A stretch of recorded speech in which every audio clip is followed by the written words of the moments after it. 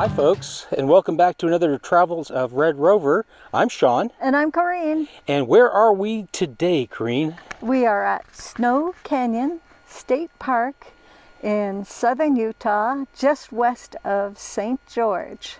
And for the next couple days we're going to be here. We're going to do some hiking and a little photography, we hope. And I hope you enjoy the trip.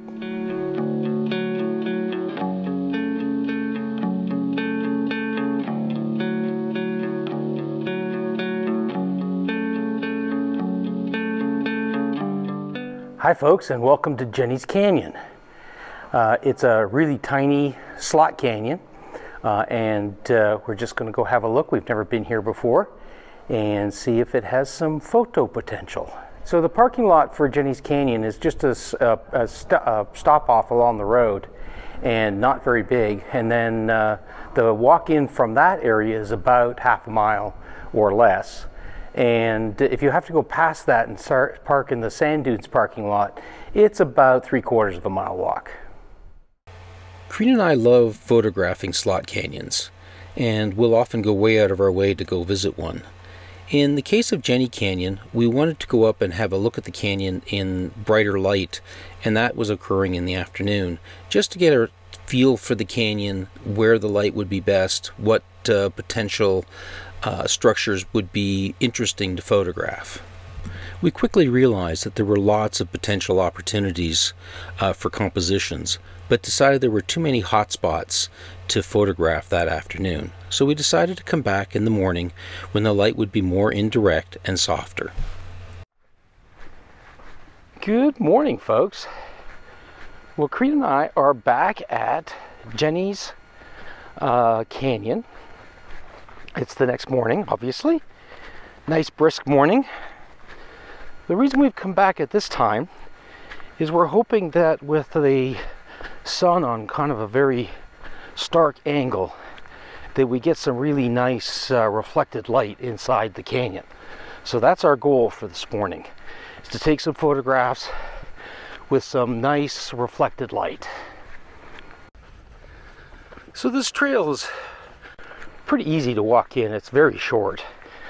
It's quite fine sand, like dune sand, so it does make the walking a little interesting when you're extra heavy with camera bag and that sort of thing. But as you can see, we can motor along pretty fast, and it's very easy to find. So most of the canyon is fairly narrow, and there's a few people that come up here, so we don't want to have all our gear in the way.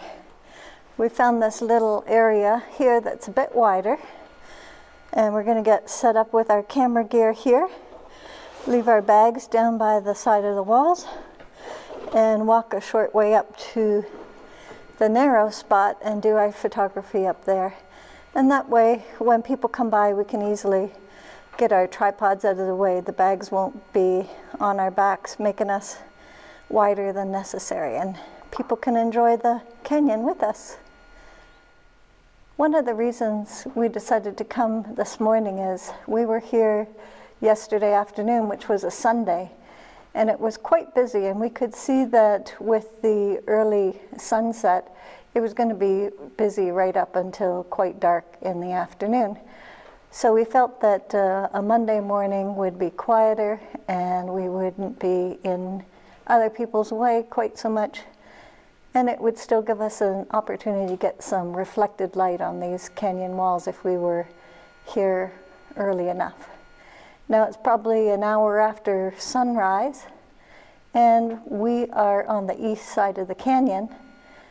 The canyon here, Jenny's Canyon with the slot canyon portion, faces in a northerly direction, so the sun is going to rise up to the south since we're in the later part of fall, and probably around 10 o'clock it'll get too bright in here, but we're here just about an hour after sunrise, and the sun is still behind the hills to the east. The other reason to come up here at this time of day, though, is because the light is very, very gentle inside the canyon. Any lighting in the canyon is all reflected, and the upper walls are very red, orange, brown kind of a color. So we get this beautiful kind of glowy light down in the canyon. So it's almost impossible not to get a nice photograph in here, because there's so many interesting structures that it's pretty easy to photograph the canyon. Now I'm using a polarizer this morning, and I don't know if I really need it or not.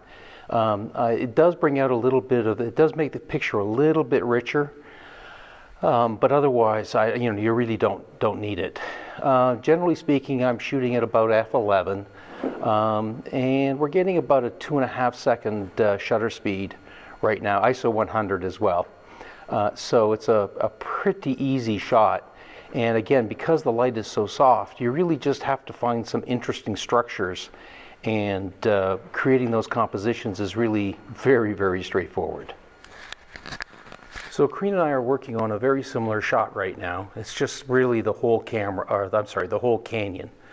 And right now, because the light is so nicely reflected, we're really getting sort of the blues and blacks in the stone that we really didn't see yesterday at all. And it just makes the photograph absolutely gorgeous.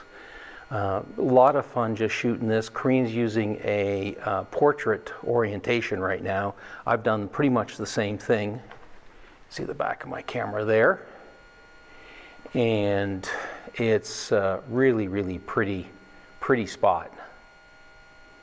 Again, the settings are really straightforward. There's really no complexity to this shot at all. In terms of taking it, you really just have to line it up so that you get a nice even exposure across the width of the canyon. Make sure you have your f-stop high enough, like f11 or maybe a little higher, so you get nice deep focus all the way down into the back of the cave. But otherwise, very straightforward.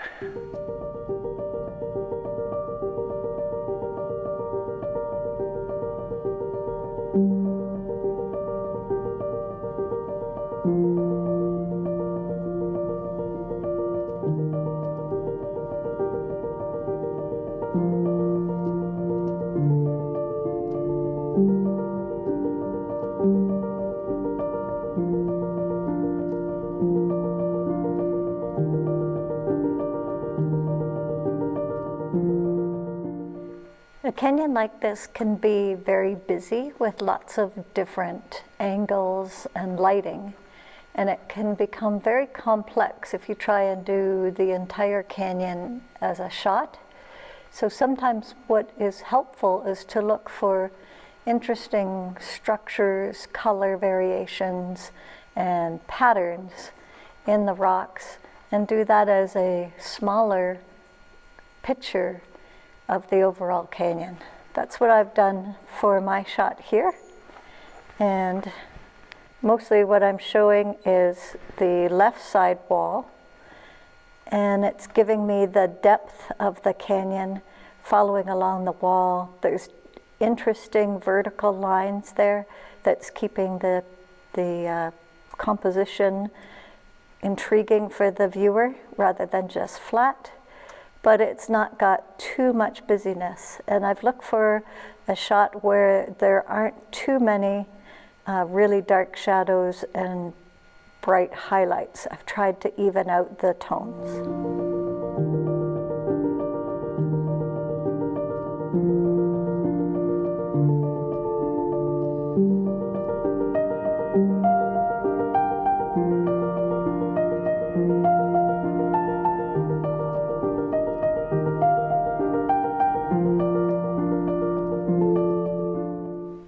One of the things you'll find when you work in a spot like this, especially if there's a couple of you shooting, is the opportunities to shoot, and some of the compositions will put you right on top of each other.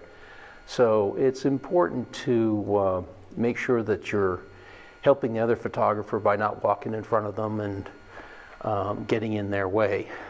Corinne and I have been doing this for a while, so we're pretty good at keeping out of each other's way. And we kind of take turns as we move down the canyon.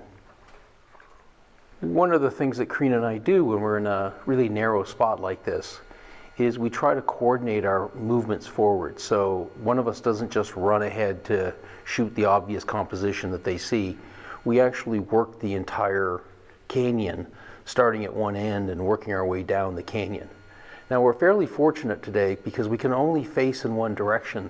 The light behind us is so bright that we really can only work in the direction we're currently pointing. It'd be almost impossible to shoot in the other direction because you just your sensors would just be overwhelmed by the brightness. So it really works kind of well in this canyon. Now we're working in the canyon in very, very low light, and so I've actually moved my ISO up to about 400 to give me a little bit more range in the shooting. But one of the things you want to make sure you do is you don't blow out your sensors on some of the bright spots, because often the blacks and the deep, sometimes they come out like a bit of a royal blue, are so beautiful that you don't really want to wash those or lose that data from your shot. So be careful and have a really good look at your histogram and make sure that you're not either losing the blacks or blowing out the highlights. Another little trick or tip when you're working a canyon like this, and that is to remember that the light is changing all the time. So we started at the brightest part of the canyon, and we've been moving our way in as the sun rises and lights the deeper parts of the canyon. So we've now gotten about halfway into the canyon, and what was probably just sort of a really black, dark shot when we first started is now starting to light up and really show some of the striations in the rock that give it that sort of beautiful texture.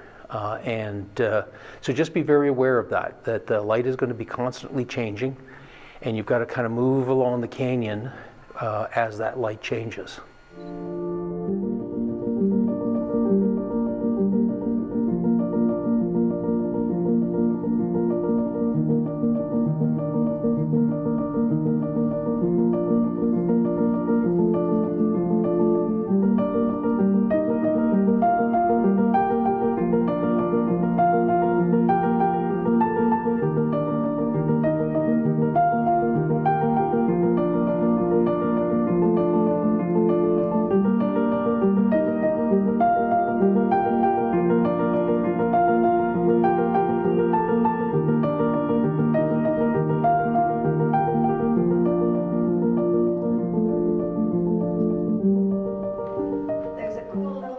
Here along the wall that lots of the kids like to climb up. See if I can get up here. Pretty good traction. And you can go through a little arch if you keep your head down. Will she get stuck?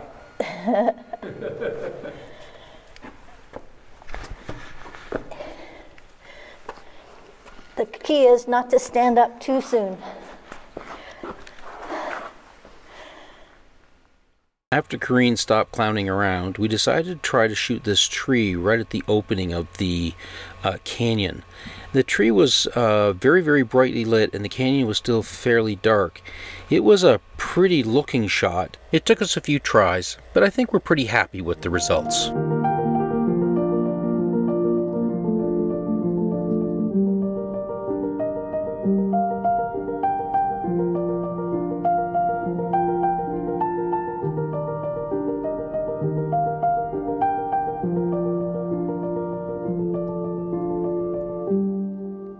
Well, this was a lot of fun up here in Jenny's Canyon. What did you think, Corinne?